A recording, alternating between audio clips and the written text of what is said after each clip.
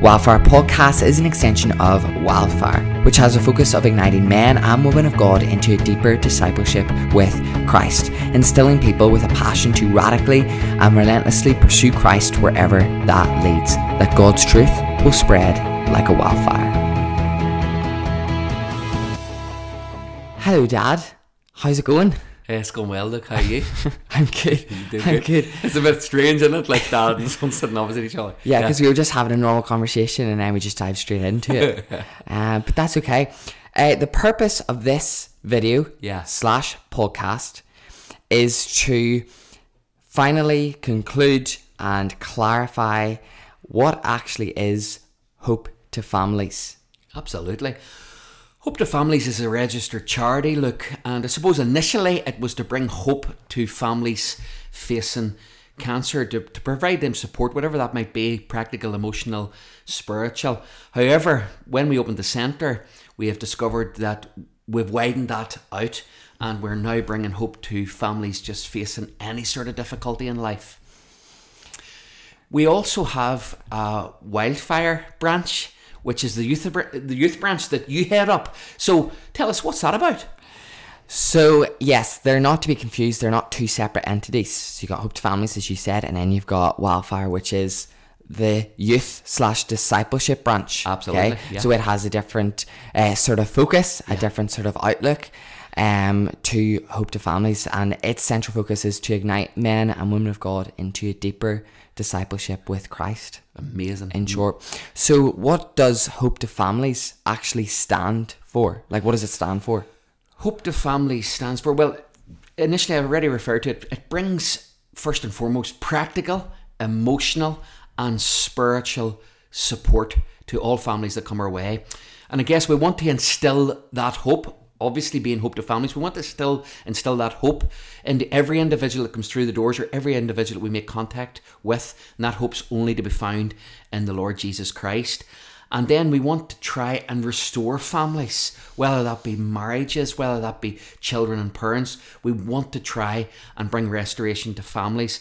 And obviously then finally, we want to raise awareness for families, not only in relation to cancer and all that entails emotionally and physically upon the cancer sufferer, but we want to also raise awareness with regards to drug addiction. We've had, as you know, look, we've had a lot of families coming into the centre with addiction problems, so we want to raise awareness on that. Yeah, so you've got those 4 main points of what you stand for. Absolutely, 4 main points, all in a nutshell: physical, spiritual, emotional, hope in Jesus Christ, raise awareness with cancer, drug addiction, and obviously bring restoration to families. Perfect. What about yourselves in the Wildfire branch? Yeah, this is so back and forth and formal. No, it shouldn't be formal. This is not scripted. We have not scripted this. It no, is. So what it's actually, totally scripted. What actually? No, Wildfire. What? Give me just sort of. So what we stand for, 4 main things, just like Hope2Families, but of course. And it's not scripted. It is so scripted. So you've got 4, I've got 4. It's beautifully paralleled. We want to disciple the individual. Yeah. So we just want to disciple, specifically in the age bracket of 12 to 24-year-olds. And then we want to get that disciple to then go and disciple themselves. Absolutely. So we're going to disciple the individual, and then we're going to get that individual to disciple. And we want to create that rhetoric where we disciple them, where they're in a position to then disciple, and that goes generationally, so forth, and continues like a Wildfire! Yeah! We want it to spread like You've wildfire. just burst so many eardrums. Sorry about that. Yeah. But excited. And then we want to create a network of unity. So we just want to sort of draw alongside churches. We want to draw alongside different organisations, different charities. And we just want to journey with them, help them, and disciple along with them, and just create that unity and that togetherness, and help accomplish other people's missions as well, because centrally it's to serve Christ and disciple. We're all doing the same thing, just different methods. We want to join together, and then we want to have fun as brilliant. Well. And you want to have fun as well in Hope2Families. Well, my life's fun. My life centres around fun. Here, just on that, I want to ask you something. Sorry, just off the beaten track. No, Wildfire's obviously going to make connection with churches, etc. And this isn't that right? Did you say that just a few I minutes just ago? said that. Oh, sorry. I actually was listening. Thanks for that. Just clarity. Oh, was that it? That's it. I just wanted to make sure that you were connecting to churches in the area, Yes, and further afield. Yeah, because likewise, like yourself, in the Hope2Families, it's a charity. It's going to be connecting 100%. with churches, with families, with Absolutely. And so many different things to try and provide that practical support and provide practical support in communities. And can we put that out there just now as well? We would love to connect with churches to literally tell them what we do. Yeah, so that's exactly. brilliant. So Hope2Families wants to connect with churches, communities and charities to provide those Absolutely. 4 things that you said: the emotional practical support and the restoration and the cancer support. Absolutely. And then on the youth youth branch side of things, we too want to connect with churches, but with the slant of discipleship. Absolutely. Brilliant. I love it, actually. It's good, isn't it? I really, I'm sort of excited about that. So why do you why does Hope2Families exist? Why? Because you've just told us the what, but what's behind that? Why? What's the motivation behind it? Simple. The original motivation behind it was obviously my own, as you know, my own journey through cancer and my time in hospital. You didn't know? That's just for Dylan. That's for Dylan. You didn't know? Yeah. So that's the motivational. So why we do what we do is because literally, look, we have seen it. The devastation that's out there in families would motivate any believer to try and reach out and bring a message of hope. So that's why we do what we do. Fundamentally, obviously, is because of my own journey and just watching people struggling through chemotherapy, through cancer diagnosis, through everything. But ultimately, just seeing the need. That is why we do what we do. And remember this, look, the other thing is, you know the way we wear all them bands? Do you wear one? WWJD? Yeah? No, you don't? No. What would Jesus do? Oh, yes. Yeah, Yeah, you're with me. What would Jesus do? And remember, scripturally, when Jesus saw the people, he was moved with compassion. So as a Christian, it's not just okay just to say you're Christian. You've actually got to do something. So put feet to it and bring support to that. So just that's the whole purpose of why we do what we do. I guess you do what you do because you're a young guy, or is there more to it with the Wildfire? There's more to it. Oh, it's deeper. Okay. So why we do what we do is we want to be conductors of God's love. So too often or not, conductors. Like electricity. I'm back in physics in Cookstown High School after you just said that. No, yeah. so often or not, we learn something. God teaches us something because that's what our journey is. But we don't want to just be like conduits where we just keep it and store it all up. We want to just transfer that. And that's what it is. We want a sermon on that. There's 2 C's. Conductor and a conduit. Oh, live it. Yes.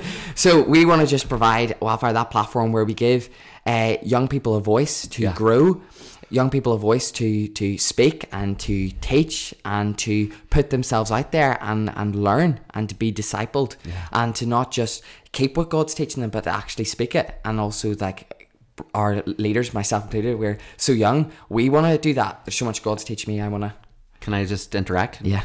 I'm also a leader. Does that mean like we are so young? Yeah, we are so young. You're a leader. I'm a leader. Yeah, absolutely. I forgot about that. Yeah. So are you retracting the statement of faith? I'm not. And then we also want to provide day to day. That was our motivation. So often or not, I would have a conversation with someone, and I'd say like, "How's your faith going?" And they say, "It's up. It's down."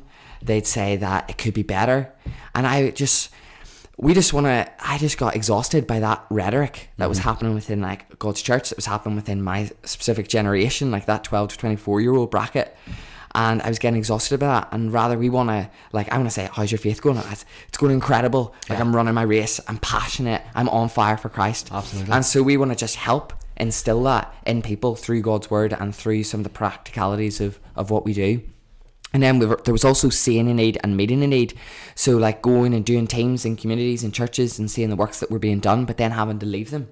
Do you know what I mean? Yeah. Like doing a team, going out, doing a kids camp. Oh, I know. And then leaving that. So it's the follow-up. Leaving that community. Do you remember, can I just interrupt there again? Do you remember Norman Linus, my mentor? Norman Linus used to say it was always the follow-up that was key. So it's okay coming to like Ramelton or somewhere, wherever you, and being there a week, but it's the follow-up. Very good, look. Yeah. So they would then, like the church, the organisation, they would then contact us, and we would then bring a team out there to help further that ministry, which is one of our discipleship programs. We want to sow, we want to reap that which has been sown. Brilliant. Love it. Do you know what I mean? And then we've also got everything has and continues to grow like a wildfire. So maybe whenever we started, it wasn't what it looked like now, but God has just sort of blessed us and kept it growing and going, and a lot of people have just started joining, and we've like so many people have started watching, and it's sort of kept us going, and it's brought us to like the podcast, the YouTube, the center.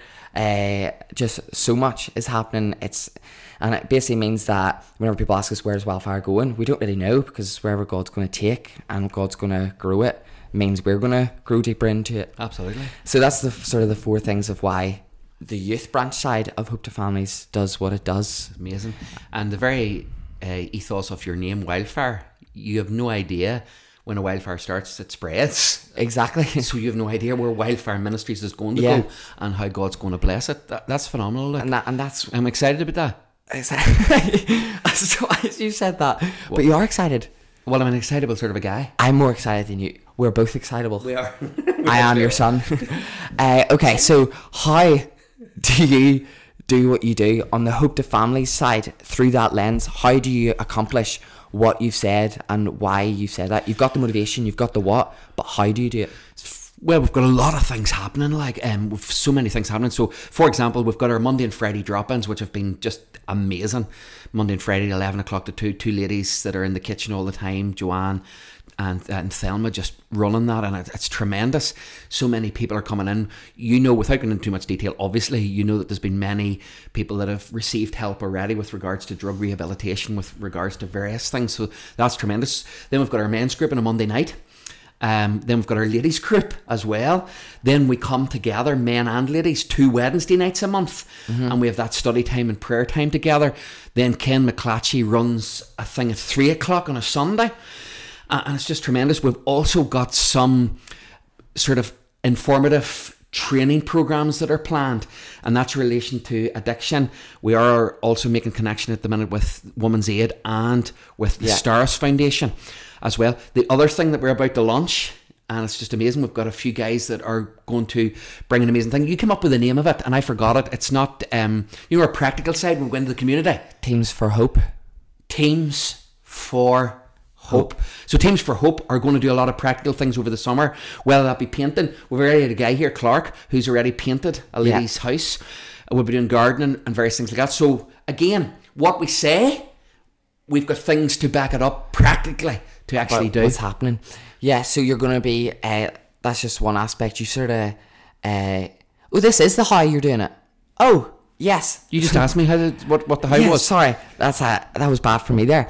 Yes. I knew, because you were looking at me as if to say, what is going on? I'm like, yeah, sorry. Yes, okay. That's the how. Yes, so for Hope2Families, if I could come in as well and interject, may I? You may. Yeah. So you've got the divergent online content. Now, what does that mean? So that's everything that we're on, all of our social media platforms. There's loads of platforms. Yes, Instagram, TikTok, Twitter, LinkedIn, YouTube, podcasts. Brilliant. And guys, I want to say, please get onto all that stuff. There's so many amazing interviews, and I think we've got to say this. Look, it's not just me and you. There's so many amazing stories. The Journey and Hope interviews. Journey and Hope interviews will be coming to yours now, but I think a lot of people have contacted me in relation to the Wildfire ones. The one that you did with Michael Williams, has just been like, I've had so many people contact me just to say, wow. Yeah, because he's incredible. It's tremendous. Well, there's a lot of incredible people. Yeah. Michael, certainly. Mike Williams is... In your Journey and Hope interviews, you've interviewed people who have gone through mental illness, cancer, people who is struggling with identity issues. You've got transgenderism, asexual, biromantic, things like that. You've got people going through cancer. Yeah. And it's about hearing their stories, giving them a voice, and making people aware of the reality of suffering. Absolutely. But also the hope that people find in Christ. That's it. The whole message through that, yes, that's their journeys, but they all want to bring this word that is key to and fundamental to our organisation. Hope. Yeah, I've heard that a few times. And then you said yourself, you've got training programs. Some training programs that you want to do. Training people in alcohol addiction, training people in drug addiction, how we can educate ourselves in that and better ourselves in that. And there's so many more training programs that will come throughout the years. Absolutely. And then you've got the events. We've got our events. We've got our like praise nights. We've got you said it, the drop-ins. So much for, and then you trying to say I'm that? just recapping. I'm just recapping. And then you've got, I just thought you were trying to say, right, Dad, you're going to repeat yourself again, so just stop. that is what I said. Right, okay. And then we have the teams as well, as you said, that are going to go out. Teams of Hope are going to go out into communities, neighborhoods, churches, and we're just going to provide practical support. We're literally just going to do and help people as best whatever's we can. needed. We're going to try. We're going to try and meet that need. Us. We've got a few talented people that come to the centre, like whether that be in joinery, whether that be in landscaping, whether that be in electrics. We've got a few people that want to help, and we all know how we are incompetent in that area, so we appreciate those giftings far more. We are extremely incompetent in that area. Look, I mean, you know, we definitely are, because if I was to ask you to bring out the lawnmower, do you know what a lawnmower is? Yeah.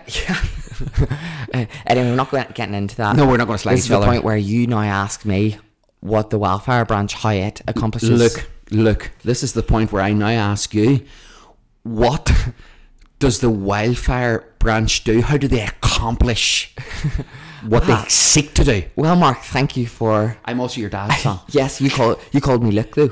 You didn't call me son. Oh, sorry, Luke. So I'm just reciprocating. Yeah. So we too have our, again, 4 points. We are actually Hope2Families. We are actually preachers. We are actually preachers. And then we've got, number 1 is divergent online content. Yeah. So it's the same, we're on all the same social media platforms, and we too have our own podcast. And we also have music, though. We have a worship team. And we... is that on Spotify? That's on everything that you can think of. I'm not really up into all that stuff, but it sounds over good. 11 to 12 streaming platforms for music. Brilliant. 11 to 12 streaming platforms for Wildfire podcast. 11 to 12 streaming platforms for the Hope2Families podcast. That includes Spotify, Google Podcasts, Apple Podcasts. That's really, really good. And various That's others. the way forward, isn't it? It's the way forward. Aye. It's the way forward. And then we've got our discipleship programs. So we've got our Paul and Timothy, which is just individual one-on-one discipling and getting them prepared to go and disciple. We've got our Sow and Reap Paul and discipleship. Timothy, they live in Coleraine. I mean biblical Paul and Timothy. Yes. Yeah, okay. And then we've got our Sow and Reap discipleship, which is those people who are sowing and doing a work. Yeah. They can call on us, Wildfire, to come and reap that which is being sown. Absolutely. Then we've got our football and fellowship, which is discipling through football. Then we've got our events. So we've got Wildfire Nights, which is 17 to 24 year olds. We've got Wildfire Youth, which is 12 to 16 year olds. And then we have Wildfire Chill, which is a series of connection events like spikeball, volleyball, football, watching the Champions League, watching Liverpool lose the Champions League. And then we've got... I love that one. Yeah, the league and the Champions League in a week. I love it. Thank you. And then we've got our Wildfire Hotspots, which is our... Take a guess. Hotspot? No. Small groups. Oh, yeah. Playing words. What's a playing word? Hotspots. Hotspots, yeah. Little Brilliant. Hotspots. Yeah. You know where you get a hotspot for like data or Wi-Fi? Yes. I don't know what that is, but it comes up on my phone. You're not connected to a hotspot. So we have little hotspots where we meet in small groups. So that's another... That's tremendous. Yes, and then we've got our teams. So just if you have your teams, we have our teams, but they have a different focus, such as Spark, Ember, Ignite. Yeah. So there are just 3 different levels or 3 different stages of people's journey and relationship with Christ. Yeah. And they would then decide which team they want to go on, and we then progress them. And there's more details to that. That's fantastic. But that's how we do what we do. That's amazing. I love it. Honestly, there's such a need and so much potential here. It's tremendous, like. Exactly. Yes. So, where can people find us? I'll take this one. I am out of this. Gone. I am gone. So they can find us on Instagram, and this is for both. So Hope2Families and Wildfire, and of course there's crossover, but we've created channels for each just to facilitate the different sort of lens and focus of our branch and then Hope2Families as a whole. So we've got Instagram accounts for each, we've got Twitter accounts for each, we've got Snapchat accounts for each, we've got Facebook accounts for each, we've got a podcast account for each. We've then got our music as well that can be found, which we've discussed, and we've got a website for Hope2Families, and we've got a website for Wildfire. That's brilliant. And that's everything. Let me just double check. I pretty much don't know how to We've also work got TikTok. TikToks. No, we've got TikTok for Hope2Families, and we've got TikTok for Wildfire. That sounds really good. all I know is that I can work none of them. So thank you for that. And we've got our YouTube channels as well. Aye, okay. Yes. Dead on. Brilliant. YouTube So for many people families, YouTube for Tailored Theology, and we've also got YouTube for Marc Taylor. So we're in no short supply, in summary, of where people can find us. There's really no excuse. There is no excuse whatsoever. We are everywhere.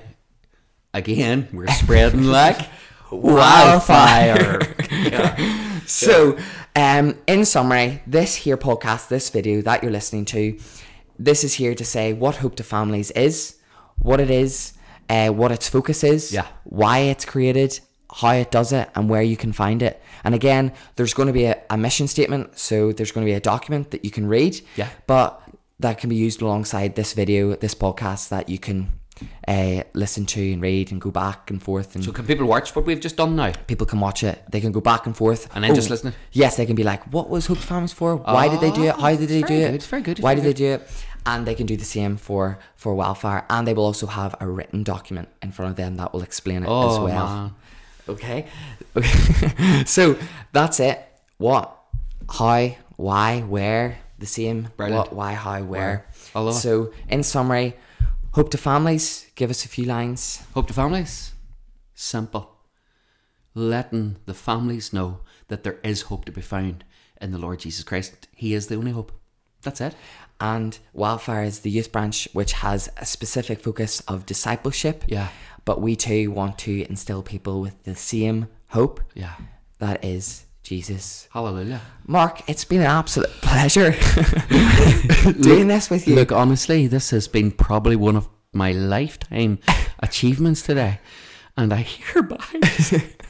Yeah, thanks. It's great. It's great. All joking aside, it's great to let people know what we're doing. Yeah, Like, I mean, exactly. And I we think- want people to contact us. 100%. And we want, 100%. we're already getting so much contact. So many Yeah. people are listening, so many people are watching, so many people are messaging us. And we are stretched because we're only beginning. And we should make people aware that we are a registered charity. Isn't that correct? We are a registered charity, and people, we are so thankful for those that do give to us, both because it's needed, obviously, to keep the centre going. So yes, registered charity. People, if they want, they can claim, they can fill out a form, gift aid, etc., etc. Yeah.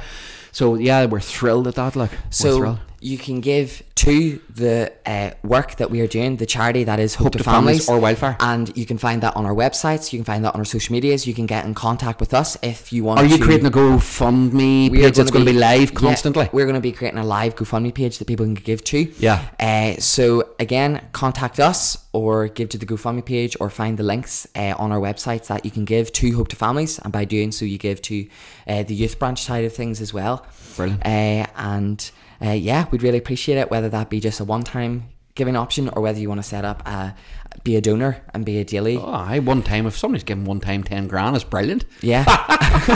Happy with the one time, like.